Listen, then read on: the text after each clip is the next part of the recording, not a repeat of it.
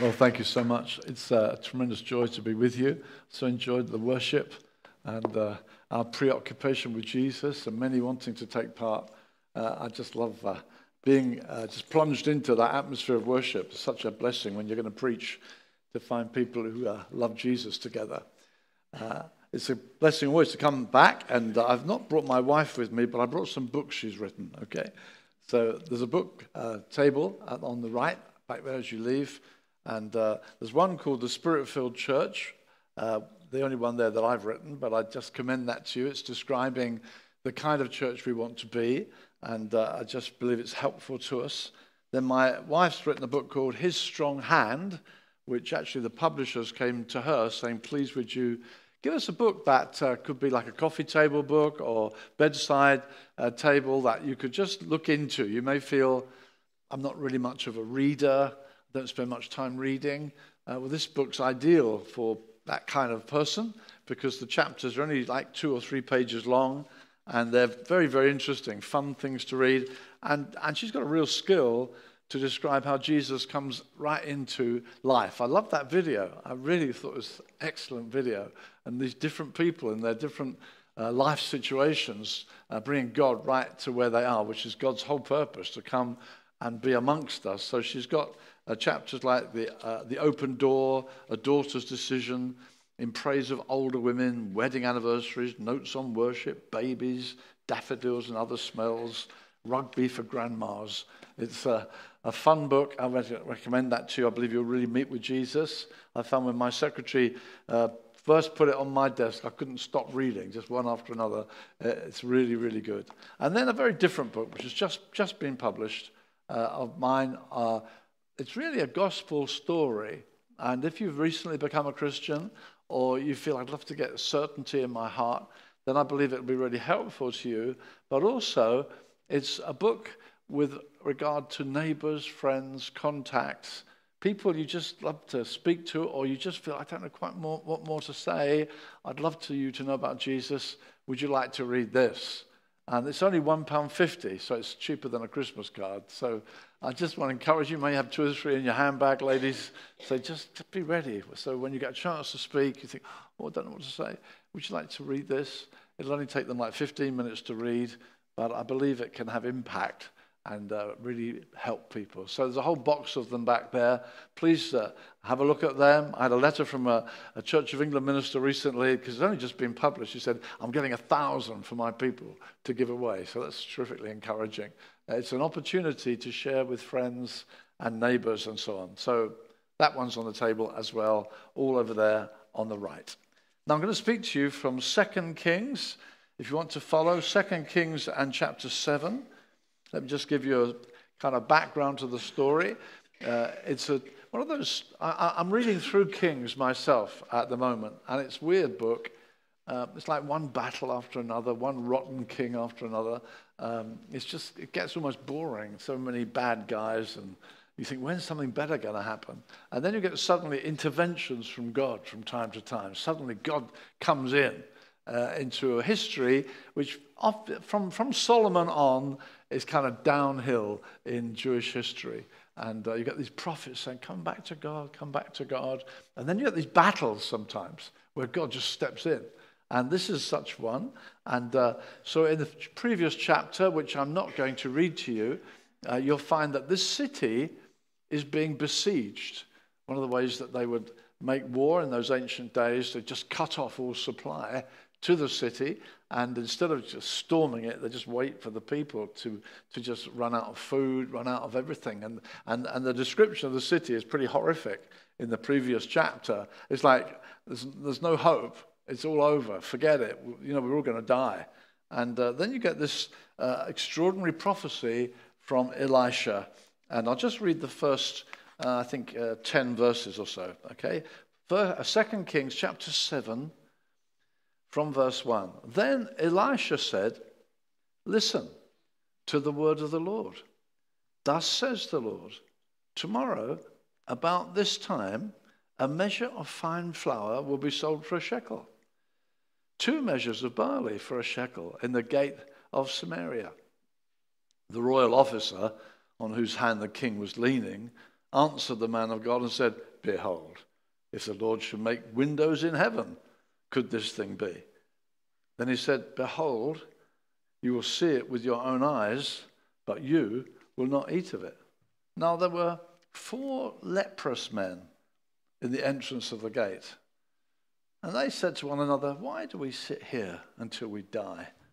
If we say we'll enter the city, then there's famine in the city, and we'll die there.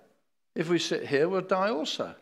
Now therefore come, let's go over to the camp of the Arameans. If they spare us, we live. If they kill us, we'll die. They arose at twilight to go to the camp of the Arameans.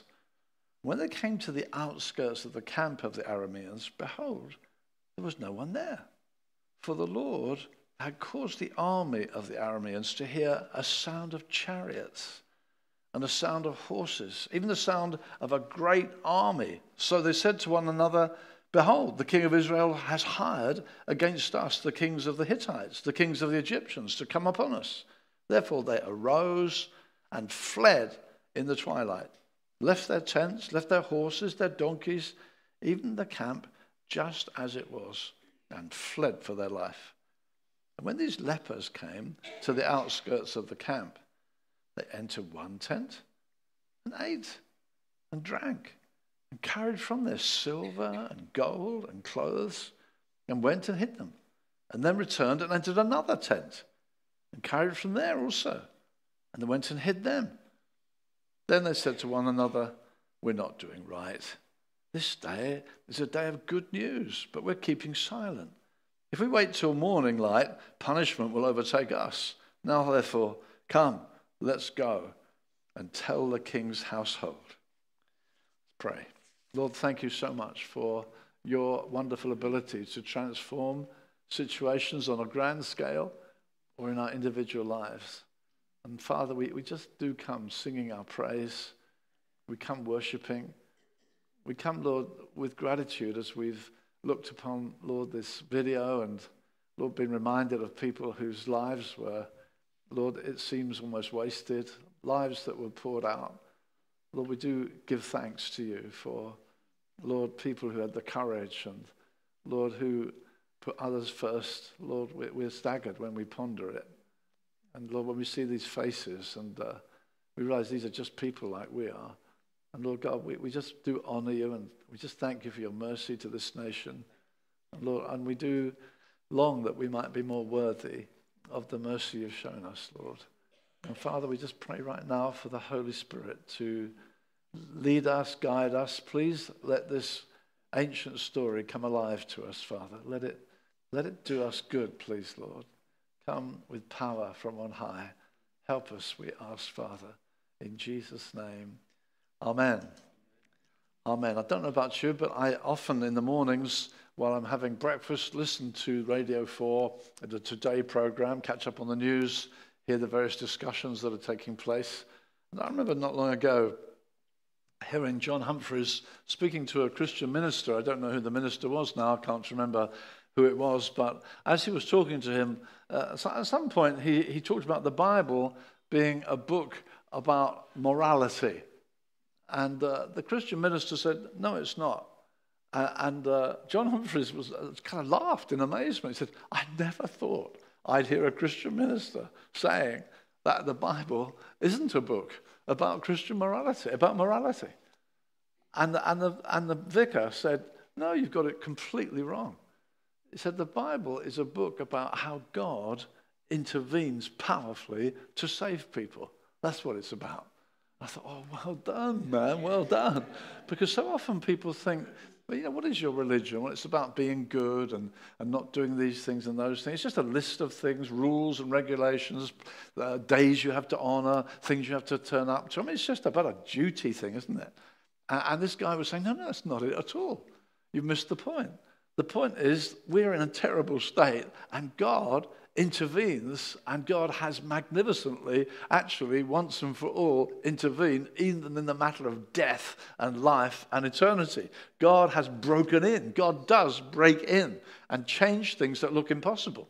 That's the wonder. That's what the Bible's all about. And it's interesting that again and again, you get stories running right through the Bible of when that happens. And it's all pointing forward to the great time when it will happen, when Jesus came and actually beat death and broke it in and gave us eternal life. And we know he's going to come again at the end of the age. And we heard some of these references, when God will bring in peace everywhere and usher in a whole new age. Hallelujah.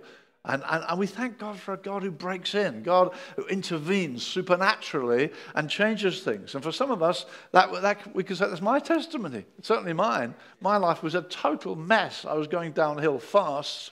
My parents were not believers. I never had any opportunity to hear the gospel. I didn't go to church. I didn't pick up Christian literature. But my sister went to London to go on the stage, she hoped. She'd been to drama college. And Billy Graham came to London, and she came home and said, I've become a Christian. And God broke in on my silly little life and changed it. He broke in. He completely transformed it. That's what the gospel is about. It's about a living Christ who breaks in and changes everything. And so many of these stories are getting us ready for that. So some famous stories like the Exodus, the story of how the Jewish nation effectively almost sort of began. It began with they're all in slavery. God had made promises to their forefathers, Abraham, Isaac, Jacob.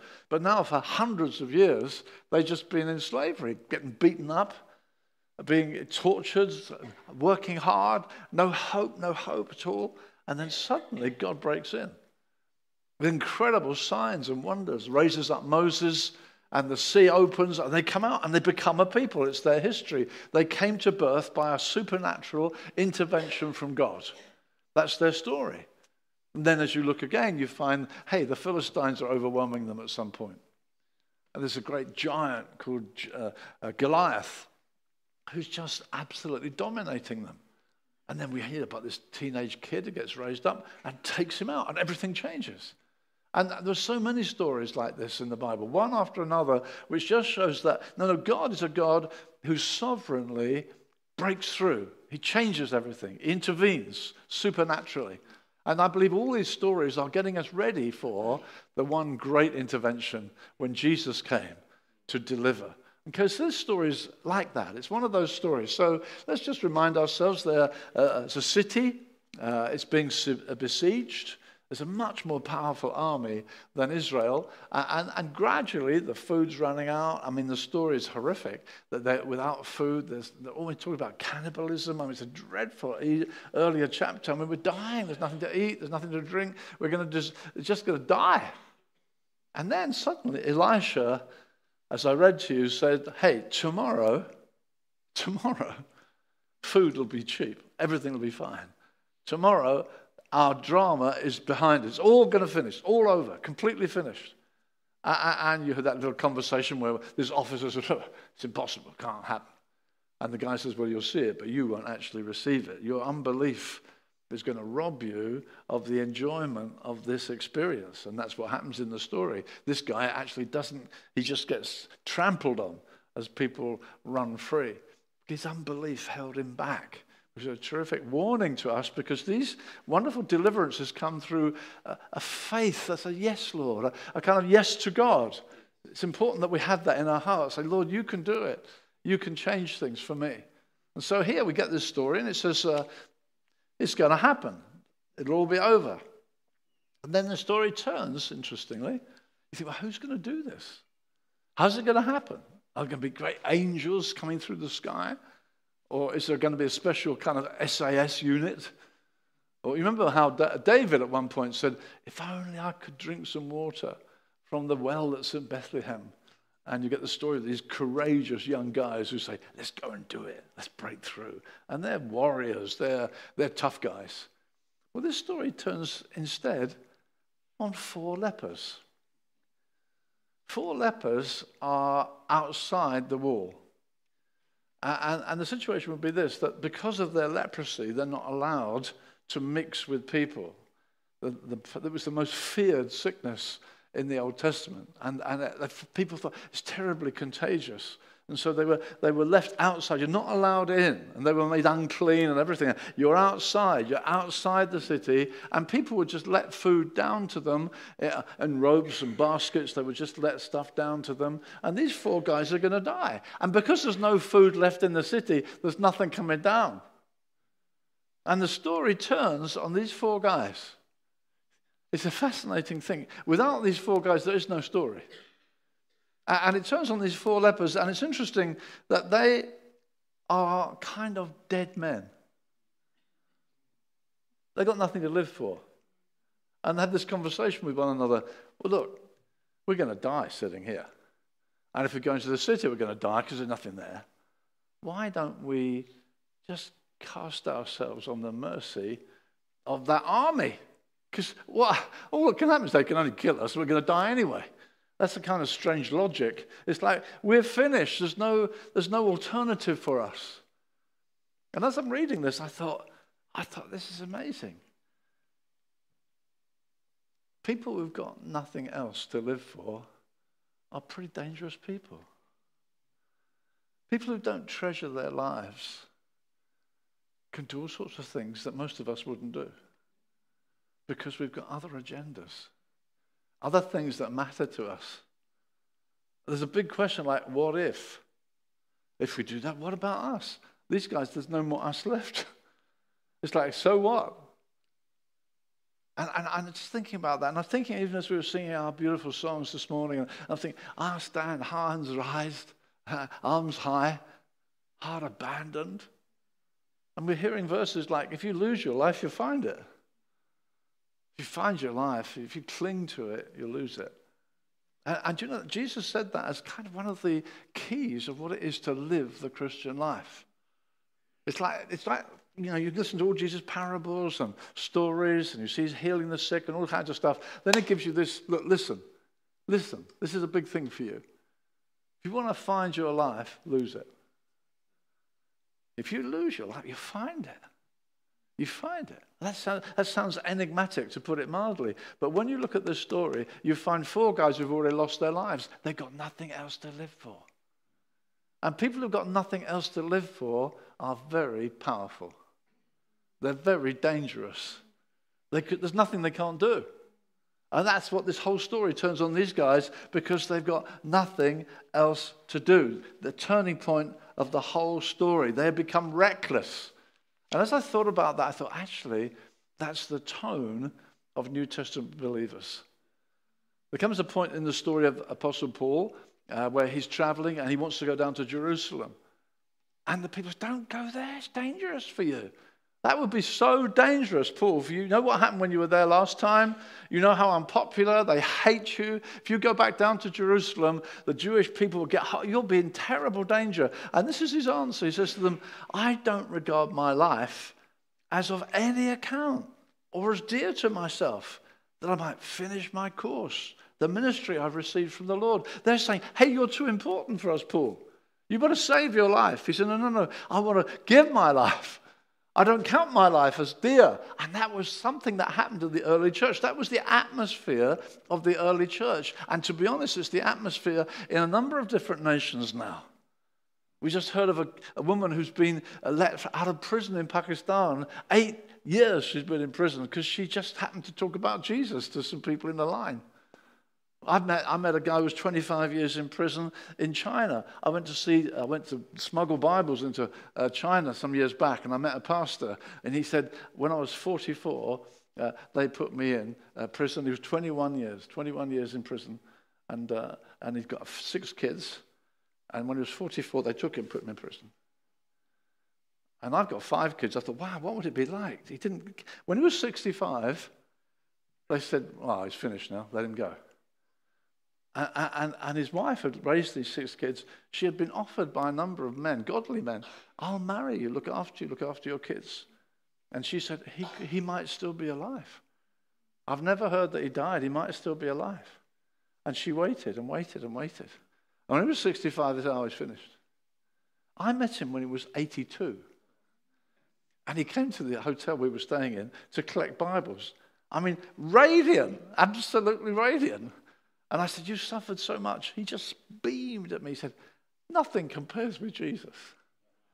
Nothing compares with Jesus. Just radiant, bright. And then I read in a Christian magazine a little later, his name was Alan Ewan, and it said Alan Ewan was under house arrest again because he'd baptized 400 people on one day. He's like 83 by then, you know. They let him out when he was 65. He's finished. Boy, the guy was full of life. But he was so useful to God because, well, hey, nothing else really matters.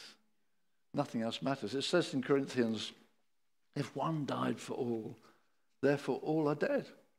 He died for all so that they who live should live no longer for themselves, but for him who died and rose again. Knowing Jesus, knowing what it cost him, changes our value system, changes our whole perspective of life. Our life depends on someone who threw away his life. And Paul says that doesn't leave me as I was before. It's not just nice to know about. It's radically affected my values. It's changed who I am. It changes how I look at things. So it says in Galatians, I glory in the cross. Now we can be a bit sentimental sometimes, you know, the old rugged cross. But Paul says this, I glory in the cross of Christ by which I've been crucified to the world and the world's been crucified to me. You see, when we think of the old rugged cross, you know, I just glory in... No. He's not talking about that. He's saying the cross by which I have been crucified to the world. And the world's been crucified to me. It's affected me. It's affected how I value stuff.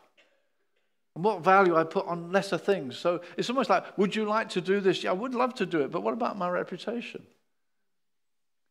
What about my popularity in the workplace? All these places we saw on the screen. You know, there's the girl working at the desk, but there's all sorts of other people in that open office. There's a guy working in the farms. But if I name Jesus, I could be ostracized, that weird religious guy. You know, what about my career prospects? Oh, you're a Christian. Oh, one of those weird guys. You mean promotion? Forget it. You see, all sorts of what if. What about my financial security? What might happen if? What about the kids? I was only single when God called me to leave my secular job, but I didn't have anything to do. And I thought, when I left, I'll probably never get married because I was going to go and live by faith. And how can you ask a girl, come and be part of this? So I had to leave that with God. I said, Lord, you know. You know. I don't know what's going to happen, but I'm going. Because I feel you called me. I feel you called me. So I was in a meeting. I was praying about it. Do you want my life? Do you want my job? And I felt God was speaking to me more and more. And I was going back years before the charismatic movement had barely started. And I used to steal away sometimes to a Pentecostal church. I thought, well, I maybe hear from God. And there were two prophecies. One that's I'm looking for those who will give themselves to prayer. And I thought, that's what I know God's speaking to me about. But how can I? I mean, I leave work at 7. I leave home at 7 in the morning. I get home at 7 at night. It's a demanding job. I go up to London every day from Brighton. I do this. And I thought, well, how can I? And then the second prophecy came. Said, those who put me first, I'll look after them. I gave my notice the next day. I left work in 63. I thought, well, I don't know what's going to happen. I don't think I'll get anybody to get to marry me. It's one of the things I thought. Well, hey, I've got 5 kids and 19 grandchildren and a wife. And a wonderful story to tell of God's infinite mercy. But there came a point I thought, you see, so often we say, well, I would do it, but, yeah, I'd love to do that, but, yeah, I'd love to, but what about, see, these 4, there's no what abouts. There's no other agenda. They don't have another agenda. They're dead. We've just been hearing this verse. They who lose their life, find it. Find it. And these dead guys become the key to the whole story. Beloved, when we get these values right, only God knows what key you can be to a story. It turns on guys who've got no other agenda. So they are as good as dead. You see, that's how the whole story starts. God comes to Abram and says, leave your land, leave your father's house, come into a place. Hey, what about? What about my land? What about my reputation? I'll be just a wanderer. I'll just be a wanderer. I heard a tremendous speaker at the West Point, the Commission Conference in the summer, Andy McCulloch, who's a terrific preacher. He's also lived in the Middle East, and he understands the Middle East culture. And he says in the Middle East culture, what you own, your father's background, your land, that's what gives you identity. They've got no respect for someone who's got no roots. They're just a rolling stone. It's a stone in his right place is who he is. And honoring his father's a big deal. God says to Abraham, leave your father, leave your land, and come to a place. So, wow, that's huge. It's much bigger than I realized when I heard that Middle Eastern philosophy. Leave everything. What? And follow me where? To a place. Huh? And that's how, beloved, that's how it started. Come, follow me to a place.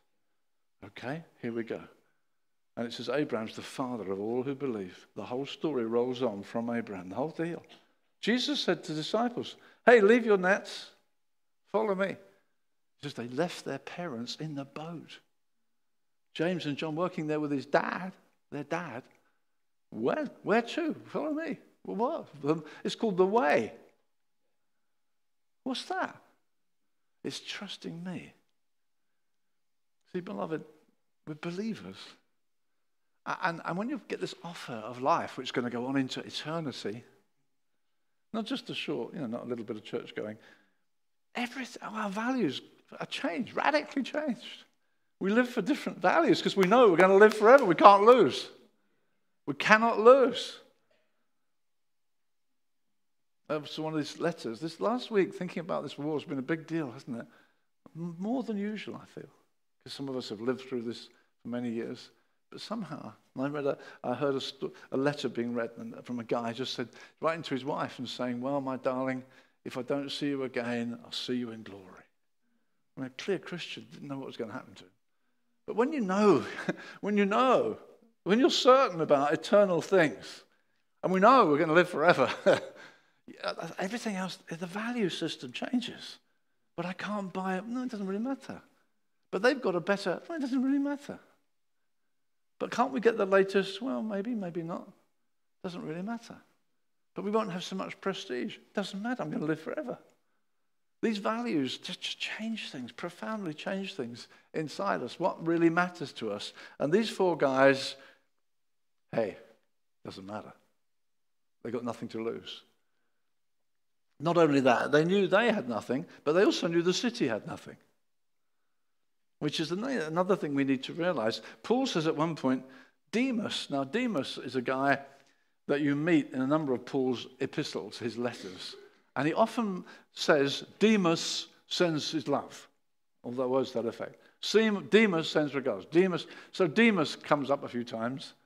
And then the last time it's mentioned, in 2 Timothy, Paul says, Demas has left me, having fallen in love with this passing age. He's worked with Paul. I mean, what a privilege to be with the Apostle Paul on his ministry, his tour, seeing all the miracles. I mean, the whole thing, just that. He's with Paul. And then suddenly, hey, that looks good. Suddenly, everything out. I've been in ministry long enough. Do you think, what? He did what? He's gone? But he was, I know, he's just, don't know what happened. I think he got a job offer. I think he's gone. Wow, how did that happen?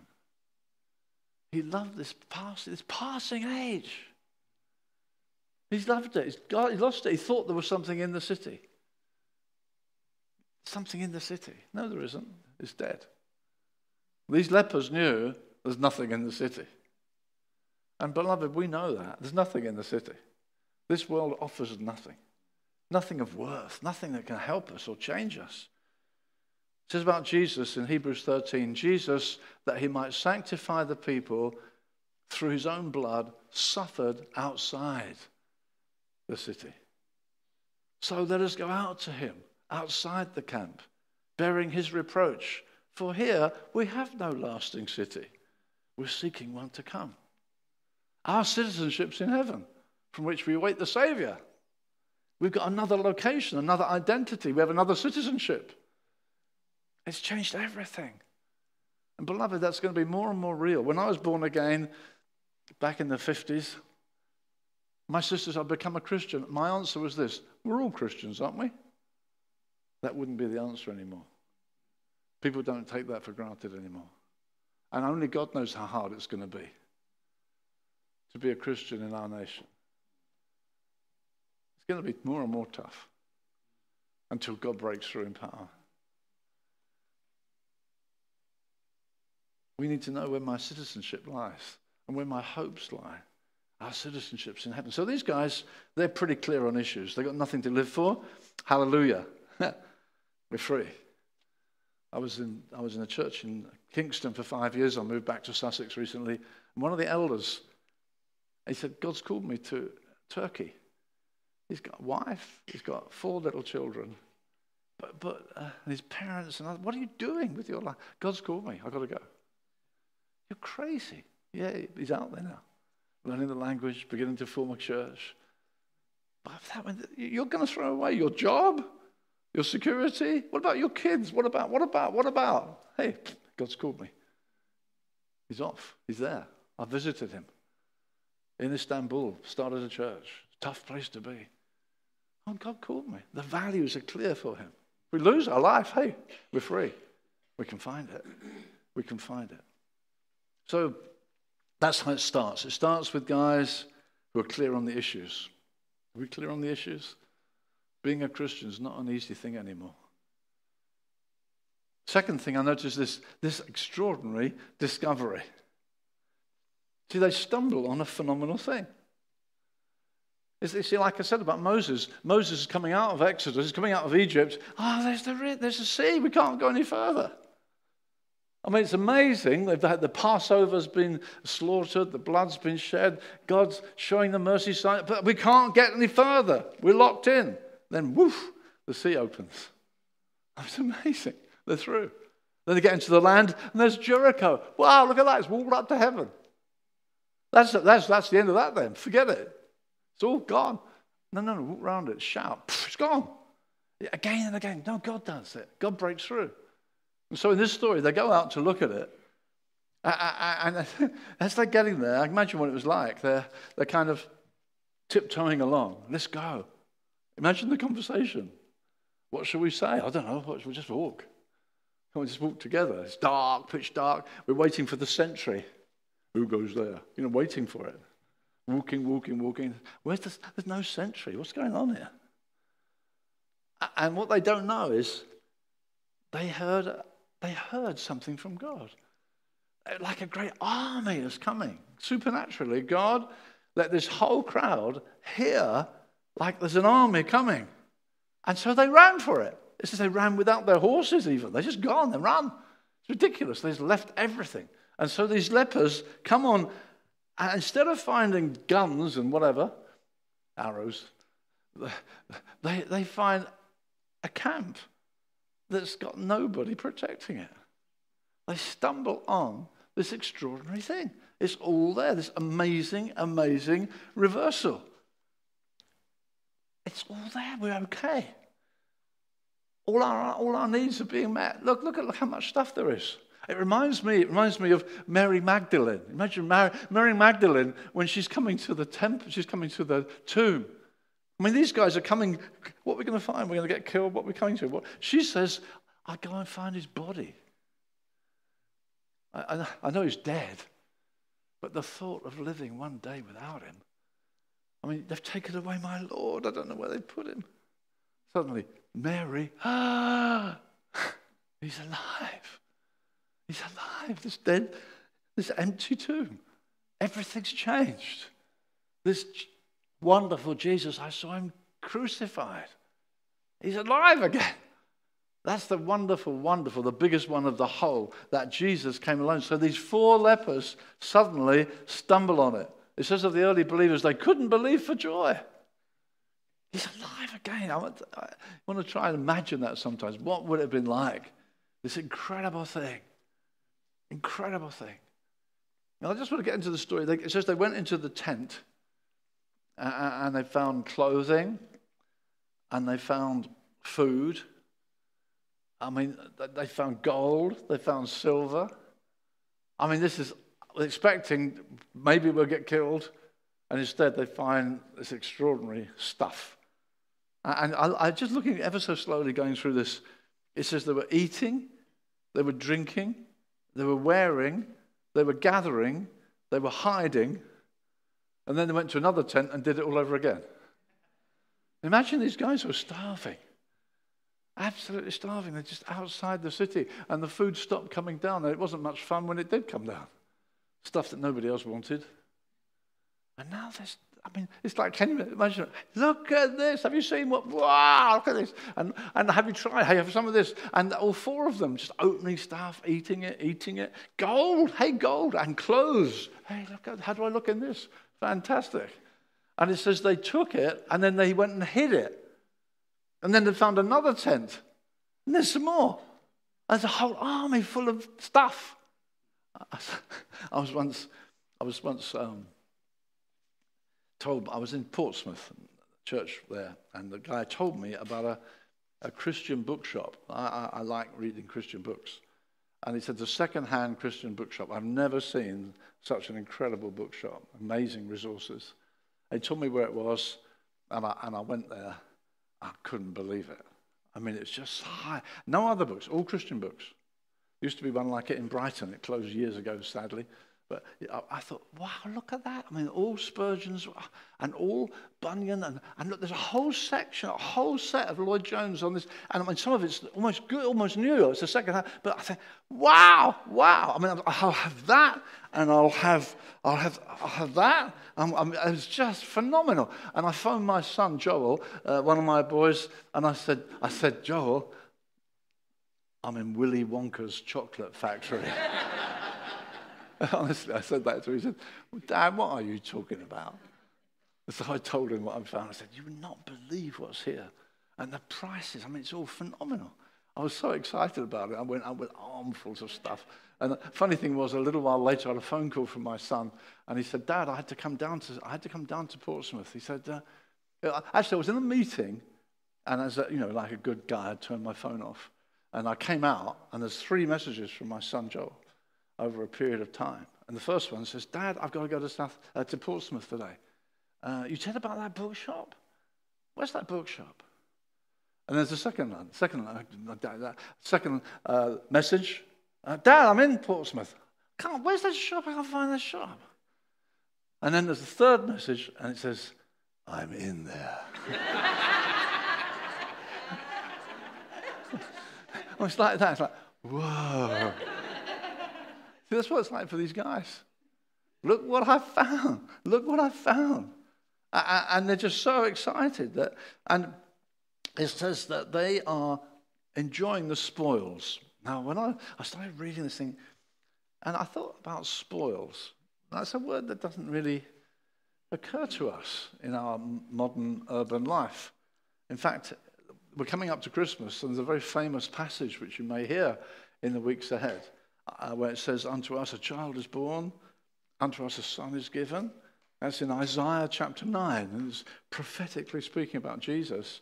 And then it says this, he says, you will increase their gladness. It talks about this light that's going to come in the darkness. People who sat in darkness will see a great light. It says, you will increase their gladness as with the gladness of harvest, as when men rejoice when they divide the spoil. Now, sometimes our Bible is kind of a bit strange, isn't it?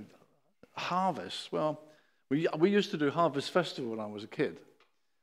Harvest, I don't think of harvest anymore. I go to the supermarket.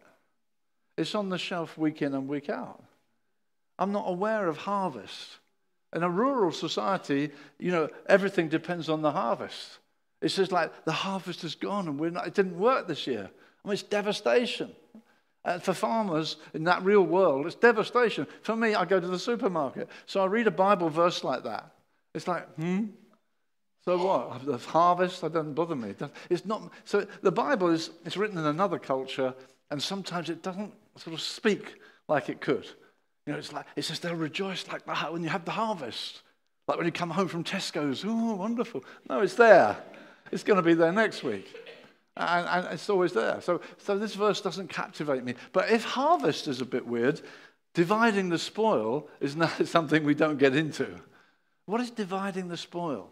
Well, this is what it is. Armies were not paid wages in this period. Armies fought battles, and what they got was theirs by right of conquest.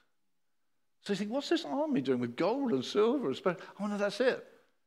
They're going, and they've probably fought a few battles, and they've accumulated all this stuff. And that's the spoil. We won the battle, so we get the spoil. That's very important, friends, because when I thought spoil, to my amazement, I looked up the word spoil in my concordance. You know, concordance shows you every place where a word is used. And I look up spoil. There's loads and loads of references to spoil. Pages and pages of it. Why? Because again and again, it talks about winning spoils in battle. So there's a very famous battle, another one like this, where it says in 2 Chronicles 20, they went out to fight a battle, and God said to them, you don't even need to fight. And they send the choir out first. Some of you may know that famous story in 2 Chronicles 20. And they send it, and it says, they win this battle. It's just the choir goes first, like your Christmas choir, okay? The choir goes first, and they just win a great battle. And it says this, it took 3 days to collect the spoil and the garments and the valuable things, more than they could carry. 3 days to gather it. It's similar when David fought a battle at one time at Ziklag, when he's beaten and everything's stolen from him, everything's gone. And he said, what shall I do? And God says, go, everything will be recovered. They went and got the stuff and loads of other spoil, which this army had. And it's theirs because they won. Beloved, this is what this verse, see, all these battles and things, they're all meant to tell us about what God's done in Christ. I hope we recognize the spoils. I hope we recognize the things we got all free. Like perfect, spotless righteousness, all free. See, I believe in Jesus. I've no guilt at all. All my sins have been forgiven. Isn't that amazing? I'm righteous as a gift. I mean, I've been a Christian for years thinking, I hope I prayed long enough. I hope I read my Bible enough. I hope I'm earning some points. I hope God's happy with me. No. It all comes with the spoils. Jesus won the battle. We get all the spoils. He shares the spoil. It says he will share the spoils with the strong. It's wonderful. He shares the spoils that come from his victory. It's all free. Because Jesus died, we go free and we get, see, it's not like you have to earn it. You say, well, I'd love to be filled with the Spirit. Well, it's all free. Well, you mean I don't know, you don't have to do anything. Just come and drink. That's what it says in the Bible. But surely you don't have to do anything. Just come. It's part of the spoils. You want to be filled with the Spirit? I've prayed with people sometimes. You go down the line, receive, they receive, come to receive, they receive, come to the next one. I don't know if I'm worthy. I say, of course you're not worthy. Maybe God's waiting for me to be. How long are you going to wait? It's free. It's free. It's part of the spoils. It's all free. The whole thing is free.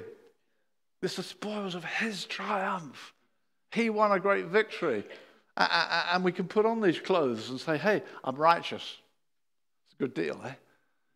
It's free. And God accounts me righteous, not because I prayed a lot this morning or I read my Bible verses.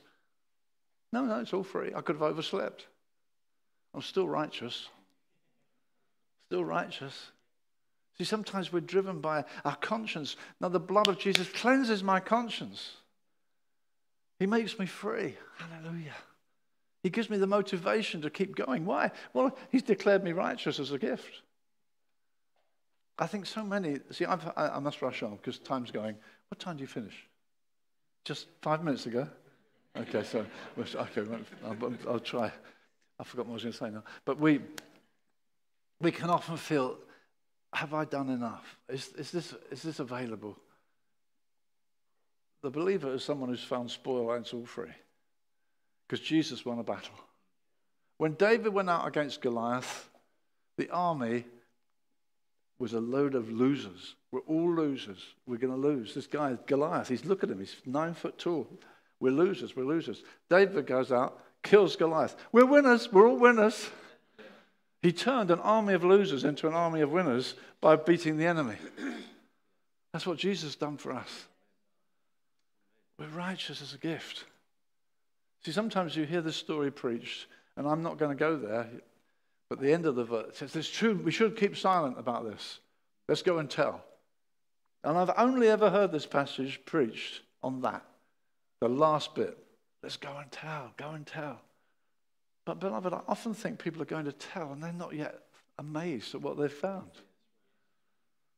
We don't look like people that, wow, what happened to you guys?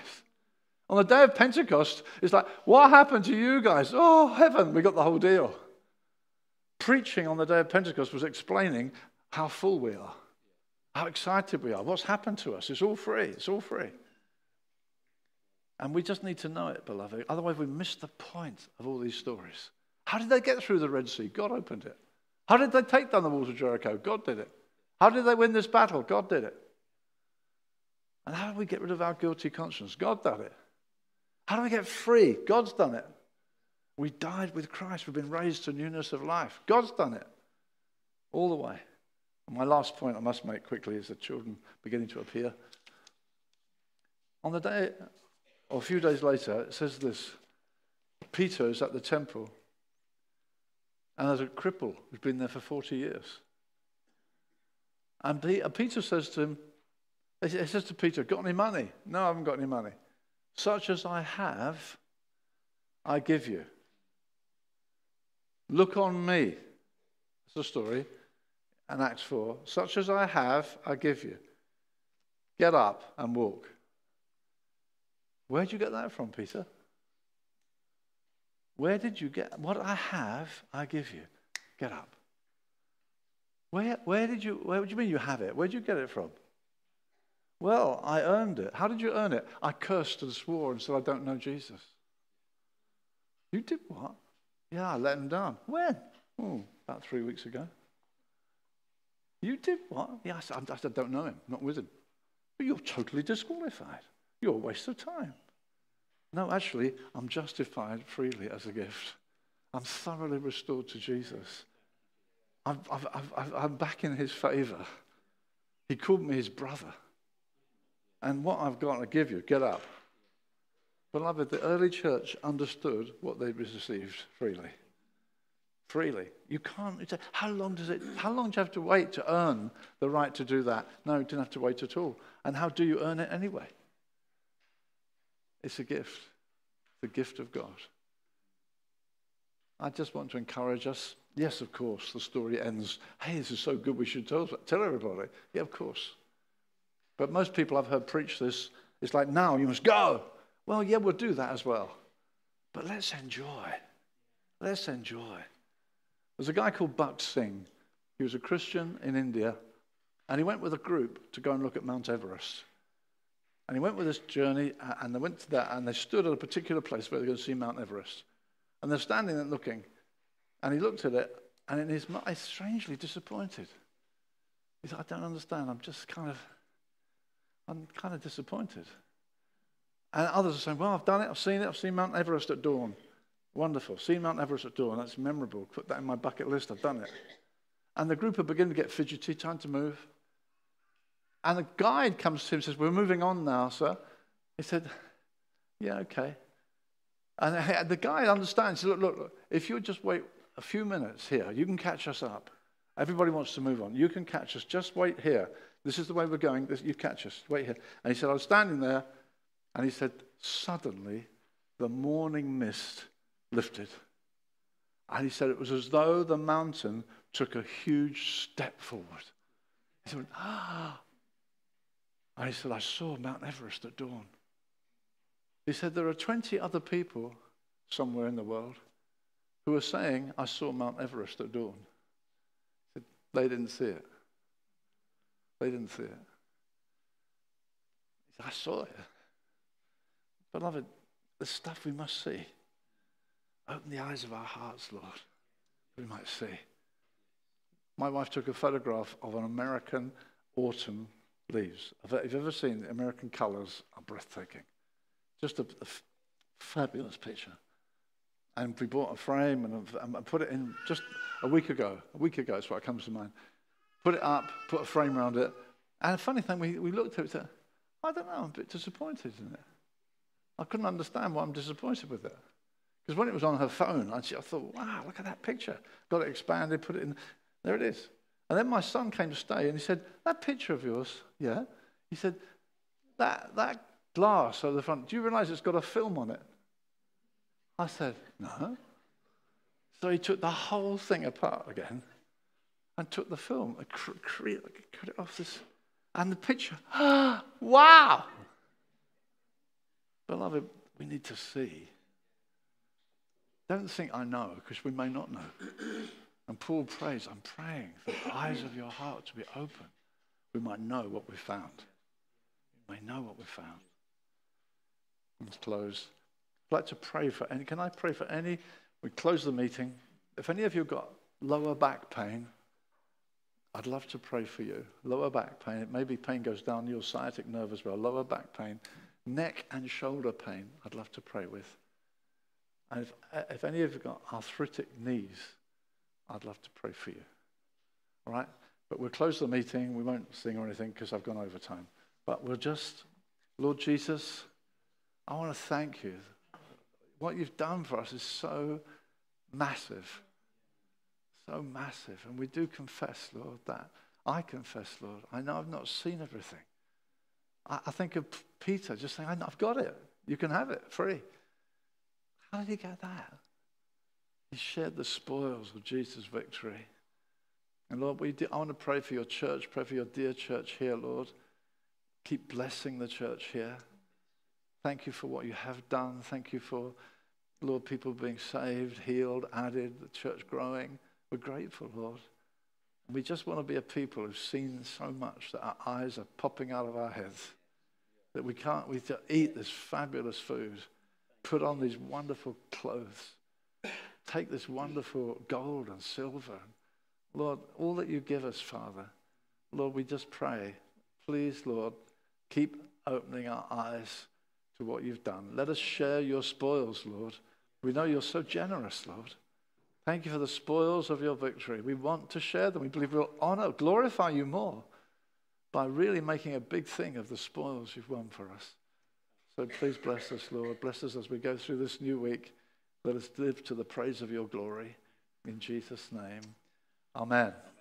Amen. We must close. Very patient children are waiting. If you've got lower back pain, I'd love to pray for you. I'll say a few more words. You come and take a seat down here.